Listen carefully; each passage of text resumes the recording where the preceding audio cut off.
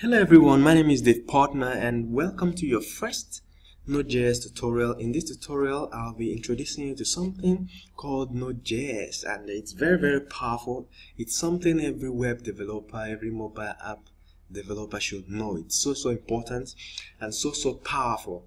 Okay, and but first of all, before we dive in, I want to show you around my social media account so you can follow me. You can follow me on YouTube at youtube.com/c/braintemorg. Alright, this is my YouTube channel, and when you arrive to my on my channel, you click on playlist and you will see so many other tutorials I've done in different fields. As you can see, this is my channel. You can select any of the tutorials and go through it. Okay, and the next one is, if you need to contact me, right on the video you can just add a comment if you don't understand something or you have a question, or you can head over to my Facebook page and leave a message. This is my personal Facebook page. It's facebook.com/Dave Ozalo, and you just leave a message. I always respond as long as it has to do with programming or partnership. And I'm on Twitter at a slightly different handle, twitter.com/braintime. Okay, and you can always check me out too at twitter.com/Dave Ozalo, but this is the one I use more, /braintime. Okay, now don't forget to follow me on Twitter. And the next one is I'm on Instagram. Okay, so it's the same thing, instagram.com/Dave Ozalo. You can always follow me. I make some interesting video tutorials on Instagram. Okay, I make a whole lot of quotes too, so follow me on Instagram. Alright, that being settled, let's get right back to Nodejs. Okay, so what really is Nodejs? Nodejs is a server-side platform built on Google Chrome's JavaScript V8 engine. It was built in 2009. Nodejs was developed by Ryan Dahl.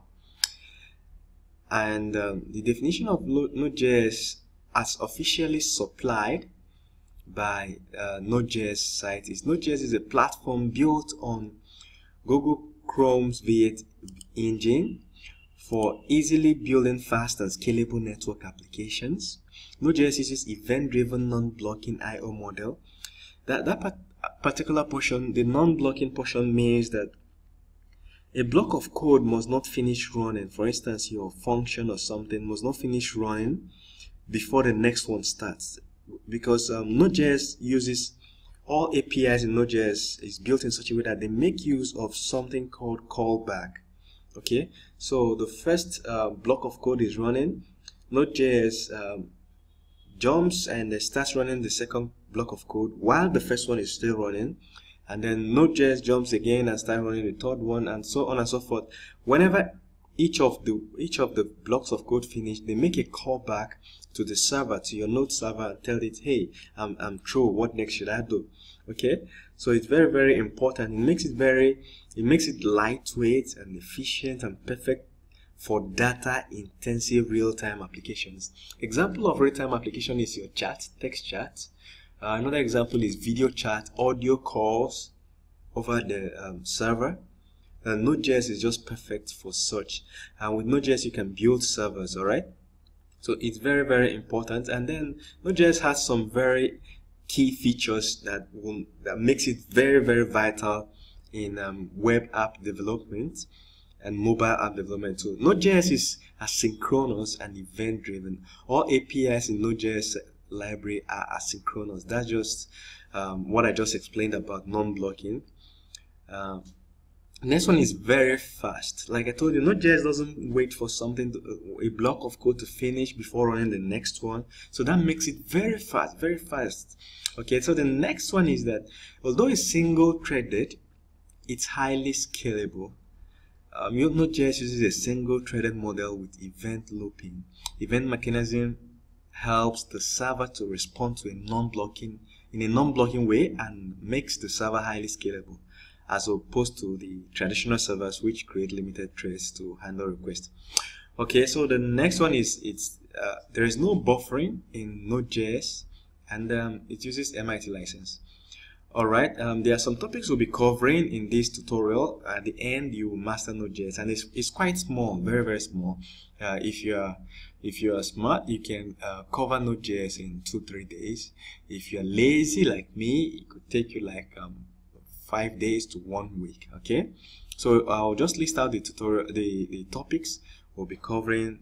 We'll be covering topics on Blogger, streaming, DNS, domain, global, net, error handling, modules, console cluster, add-ons, buffer, callback, and crypto. Okay, then there are some places, important places to use Node.js, like I mentioned, especially in data streaming applications that stream data, okay, like video calls, audio calls, chats, real-time stuff, and applications that are real data intensive. Also, it's good for JSON API based applications. As you can see, this covers most of the tricky stuff or technical stuff that you do online or when you're developing a web app or something. So that's it. Node.js is very very interesting and powerful, and all you need to run Node.js is, one, you download the application, and two, you have a text editor. All right, I believe if you are going through this tutorial, you should have at least a knowledge of programming, the basic if-else statements and stuff. You should know them, and if you have worked with JavaScript at all, it will be a big advantage because Node.js is built on JavaScript. Okay, most of the things we'll be doing here is just pure JavaScript. Okay, and that's just it. You install Node.js and you have a text editor. That's all. All right, I believe you know what a text editor is. So to install Node.js, you visit the nodejs.org website. This is the URL, and as you can see, we have 2 links to download stuff. This is the latest version, and this is the earlier version, which is 4.5. and as you can see, this is the recommended one, so you download the recommended one. After downloading it, it's just the normal .msi file. You just install it like the regular software, accept all defaults, and you're good to go. Alright, and let's just do a hello world in Node.js. After installations, you just come to your start menu, and you come to your start menu and look for Node.js. So I'm going to search for Node.js.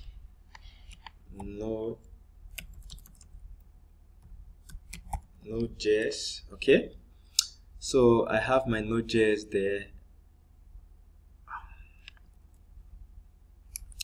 I have my type node, and I have the command prompt. This is what I'm looking for. So you click on it and it opens up. All right, so we need to convert this into a text editor. To do that, you just type node and hit enter on your keyboard, and this now functions as a text editor. If Node is installed correctly on your system, this is what you will see when you type Node. Okay, so the first thing you want to do, we can say console.log. If you have coded JavaScript, you'll be familiar with this guy here. We can say hello world from partner and friends. Okay, there we have it. So hit enter. As you can see, hello world from partner and friends, and undefined is very normal. Okay, which means our node is installed and running perfectly. So in the next tutorial, we'll see how we can code JavaScript in a separate file with a text editor and enjoy Node. So thank you very much. I hope you really enjoyed this tutorial, and see you in the next tutorial. Don't forget to head over straight to my YouTube channel and hit on the subscribe button so that you'll be alerted when next I make tutorials. Thank you. See you. Bye.